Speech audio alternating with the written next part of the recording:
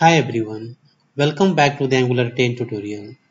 In this video, we are going to learn about ngSwitch Directive. The ngSwitch Directive on a container specifies an expression to match against.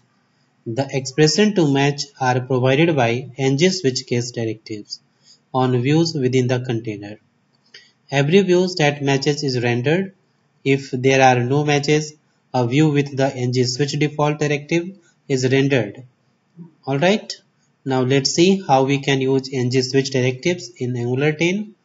So for that, switch to the project and just open app.component.html file, and here just add a div here. So just type here div and just close this div, and here just add ng switch directive. So just write here inside the big bracket ng switch, okay, is equal to, now create a property. So just to go to the app.component.ts file, and here just create a property. Let's color is equal to let's say red. Alright, now here just type color this property name, okay. Now inside this div just create some div. So just write here div, and inside this div just add a paragraph. Let's say red color, okay. Create another div, add paragraph, green color,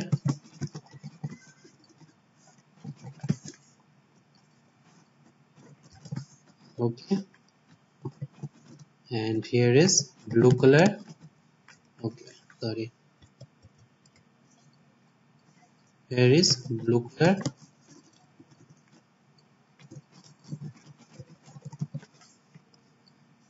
alright, and one more div, and just write here paragraph default color, okay. Now just create some CSS classes, okay. So just to go to the app.component.css file, and here just write here some classes. Let's say box, and set here height, let's say 200 pixel, width 200 pixel, text align center, okay, and one more property which is border, let's say 1 pixel, solid, okay, and just add here the color black. So just write here 000. Alright, now another class dot red, simply add here the background color, okay, red. Another class green, background color green, and here for blue, so just write dot blue, background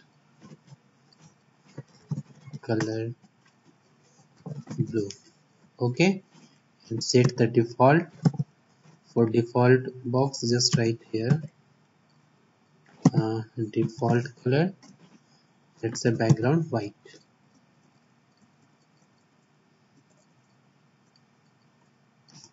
background color white, alright. Now save this file and add these classes to the div. So just write here class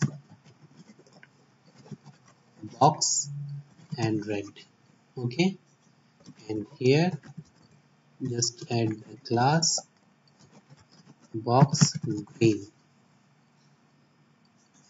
and here class blue, box and blue. Okay, and here class box and default. All right,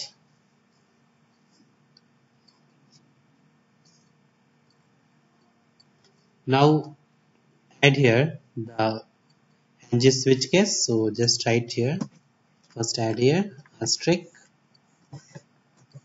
ngSwitchCase is equal to, if value is red, so just write here red in single quote. Okay, then render this block.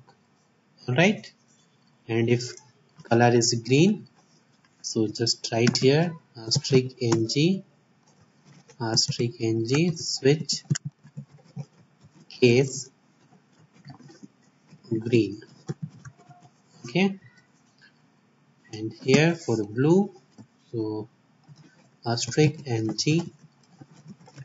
switch case is equal to color blue, so just write here blue, and here just add for default, so simply write here asterisk ng switch default. All right, so all set. So now save this file and let's check. So switch to the browser, and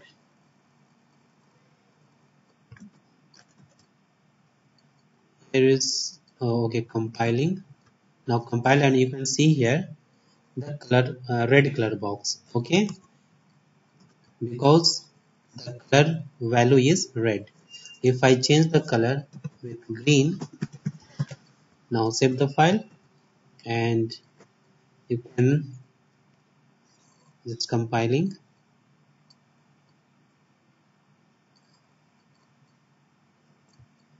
Green color. Okay, what is the green? The spelling mistake here. Okay, class. Save the file, and now it's compiling.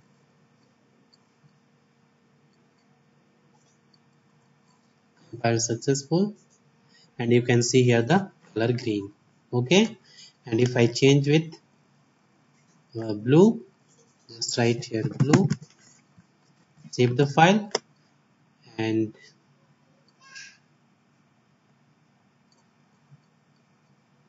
you can see here the blue color box. Okay, and if I add any other color, let's say gray, now save the file,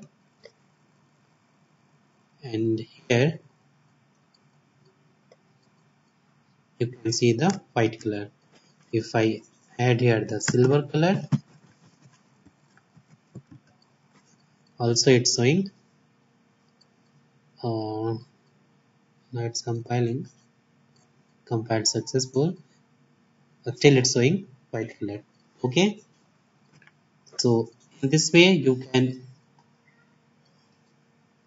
use ngSwitch directives in Angular 10. So that's all about Angular 10 ngSwitch directive. So thanks for watching this video, and if you still have any kind of question, you can ask me in the comment box. Don't forget to subscribe my channel. Thanks for watching.